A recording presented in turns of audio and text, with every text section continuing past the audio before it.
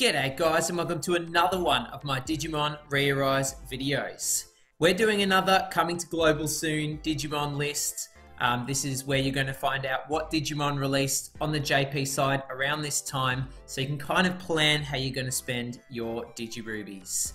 Firstly, credit to Chordos2 and Ryu over on the Digimon ReArise Discord. They're absolute legends. They do all the translations, all the data mines and stuff. Make sure you check out that Discord as well. And if you haven't already, if this is the first time you're seeing one of my videos or you're a returning viewer, make sure you subscribe. We're nearly at 1,000 subscribers, so make sure you smash that subscribe button. I'm going to give you my opinions on these Digimon. If you like a Digimon, summon for him. Look man, it's a gacha game. If you're not summoning for what you like, I don't know why you're playing. I'm just going to give you a brief overview of the Digimon and the release schedule that they released in, so you can plan those Digirubies. This is roughly where we are now. So we've got Oryukin here, who just released on the global side the time I'm making this video. He released around December 31st, so he was the New Year's banner Digimon. This list will go down to about 2.5 months after that, around March time. So as you know, Global likes to mix things up and throw things all over the place. Some of these Digimon have already released. Some should have released ages ago. It's all over the place. General rule, Global is releasing things much faster and combining banners than JP. So this video might last a month. It might last 2.5 months like the release did on JP. Anyway, Green Prince, Mummy, and Green Lilithmon already in the game. Shine RM, I'm not sure if he's on the global side yet. The reason why I don't know is because he's fairly lackluster. I wouldn't be summoning for this guy. I think he is, I'm not too sure. Lucemon DFQ should have come with Lucemon Satan mode. Global's really lagging on DFQ/SDQ events, so I'm not sure why this guy isn't released. He's really good and he's worth grinding out. He gives 50% power, tech, and critical rate to all allies, which is really good. Support his low cost Whack Him in the Underworld dungeon team. This Lucemon Fighter mode is the egg reward, the subjugation egg reward, which isn't on global yet. Should be soon though. Lucemon Satan mode we know is already in. This Gaiamon I think is already released. Tsukuyamon Miko mode, I've already made a video showcasing this absolute Underworld Dungeon beast. Already confirmed to be coming very, very soon on the global side, so make sure you look out for her. If you want more details, check out my showcase video. But basically, she's a healer that reduces cooldown and can remove statuses from your team. Alphamon Oryukin's already here, a beast. Around this time here, when Tsukuyamon Miko mode and following later the Kazuhamon Miko mode released, I'll quickly talk about Kazuhamon.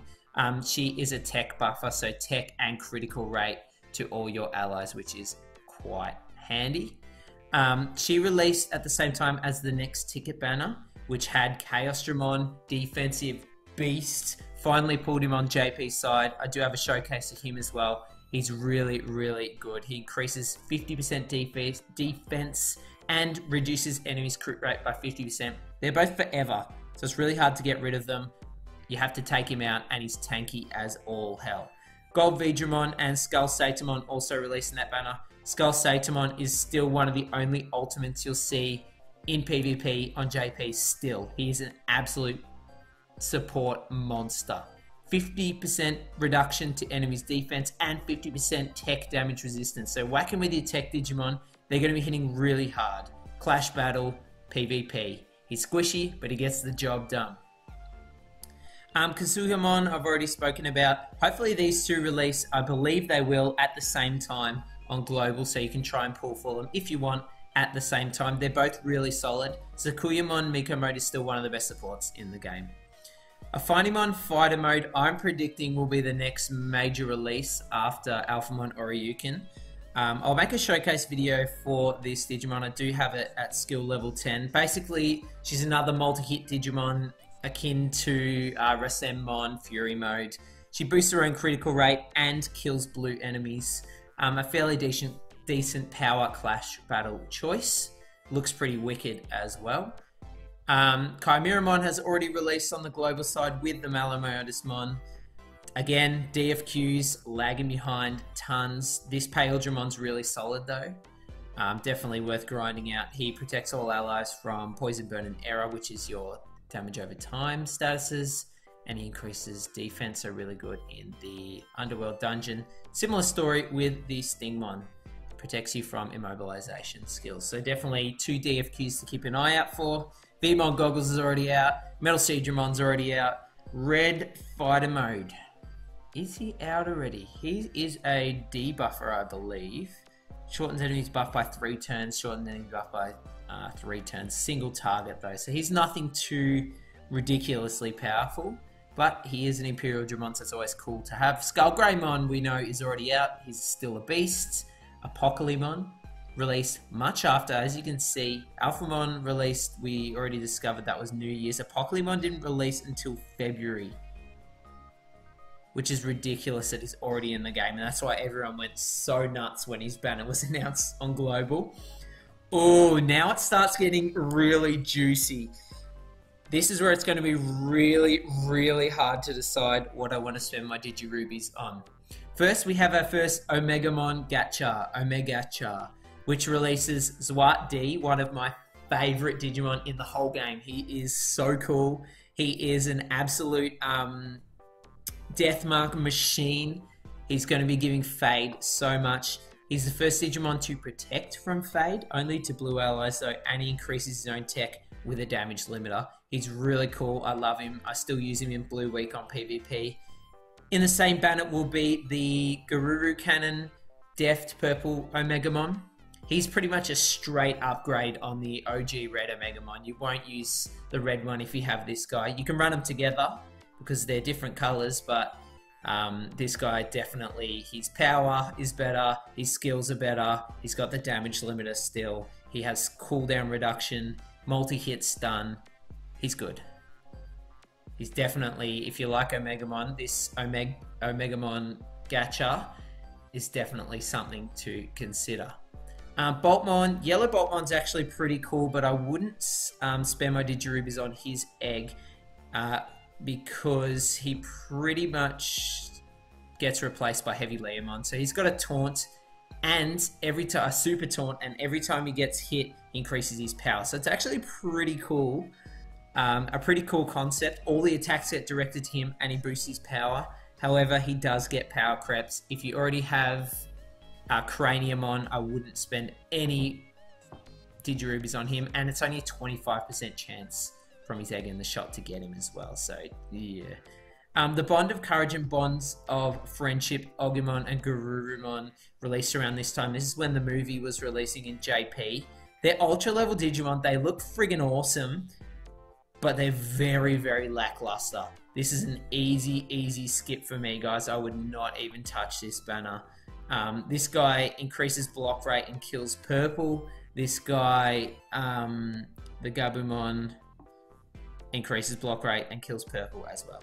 Seriously, like, they look cool. They're great trophy Digimon. I don't think they've returned. Definitely an easy skip for me. You guys already know what's coming up next. Beelzemon Blast Mode. Oh! This guy is pretty much a must-have. He is a freakishly powerful Digimon. You could even start saving for this guy now if you're only interested in meta Digimon. He is just like freakishly good. Multi-hit with crit multiplier on his main. 5 enemy, 5 turn buff reduction on his sub skill. So that's going to be removing your damage limiters, evasion, anything under 5 turns. His passive skill protects himself from status elements. Absolute freak. He's going to dominate PvP. He's going to dominate the Underworld Dungeon. He's going to dominate Clash Battle. If there's ever a must-have Digimon, this guy is one of them. Definitely keep an eye out for him. His release date was February 29th, so the end of Feb. So if we're following this schedule, should be 2 months away. But I'd be preparing for him to come much sooner than that, knowing Global. This Yellow Evermon is super cool. I've done a showcase video on him. He has Super Crit, which is 20 times damage very rarely. He can hit millions, 3 million damage I got him to hit, I think, in my video. He's a bit of a gimmicky Digimon. You won't use him much, but he's a good box trophy to have. He's available from the Spiral Raid eggs that you can get. Purple Rusty, never seen him used. I've never used him, never seen anyone use him. He's very, very forgettable. He's like a tank purple Digimon, I don't know. Kind of like a confusing skill set. He's available from the egg shop too, so I wouldn't be spending any Digirubies on him. This is where the next ticket banner came out. The one that had Cyberdramon, Blitz, and Crescarumon. Not sure what they're going to do here because they've already released Blitz and Cress. So, yeah, I'm not sure how they're going to tackle this. If you want to know more about these two, I already have showcases for them as well. Lunamon DFQ came around this time with the Titamon and Dianamon banner, which we've already had the step up on Global. They're super early. Like, this Dianamon released in March, and Alphamon was, what, the end of December, wasn't he? So that's like 2 months early for this step up banner. Not that they're meta breaking or anything, but they're definitely released on the global schedule, which we know is absolutely heckers. Finally, to wrap up this video, Dorogoromon. This guy is also an absolute beast. He's one of the best power supports in the game, still on the JP side. If you combine this guy with Beelzemon Blast Mode, you're going to be having a good time in PvP, I'll tell you what. His main skill deals quite a lot of damage with the crit multiplier, defense reduction, nothing too crazy on his sub skill. Passive, 50% crit rate, protect red allies from sudden death, which is good, and 50% power damage resistance. Just whack him on your team, have Beelzemon Blast Mode, use his sub skill and his main skill, you're done. That's PvP finished. Like, such a deadly combo, and it was for ages. So definitely this guy, if you're running any kind of power team at all, Clash, PvP, he's definitely one to look out for as well. Alright, I think I might wrap it up there, guys. If you like this video, make sure you like it. Like for like.